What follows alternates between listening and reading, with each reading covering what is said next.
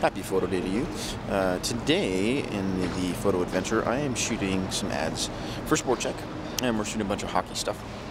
So, the setup I have is a big bad scrim with that there, just a big card, and it prevents the reflection on the windows there.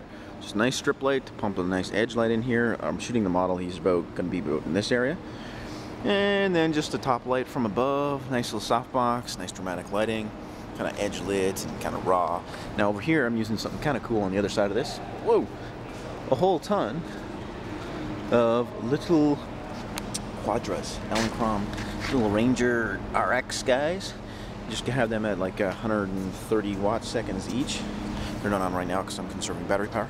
I'm going over these guys. These are just my pro photos, just hardwired into the walls. And oh yeah, something with when you're shooting hockey stuff is a good idea. You cut little pads out. It's just like the under padding that you find at like Home Depot and stuff. And I just cut them into little pieces because it'll melt the ice. The heat will transfer from the air and start melting the ice, and it's not nice to the people who want to play hockey afterwards. And then a little thermal solar blanket to lay on when I'm shooting. And aside from that, we're going to shoot a bunch here, and then we're going to shoot a bunch of just ambient light. And I'm shooting at 3200 ISO with my Nikon D3S, which has much nicer high ISO. And I'm shooting at about 6/40th of a second at f3.2, I believe, for all the ambient light stuff.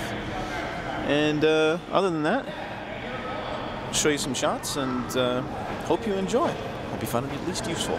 Oh yeah, and by the way, bring knee pads if you're shooting on the ice and lots of warm clothing. That's something else.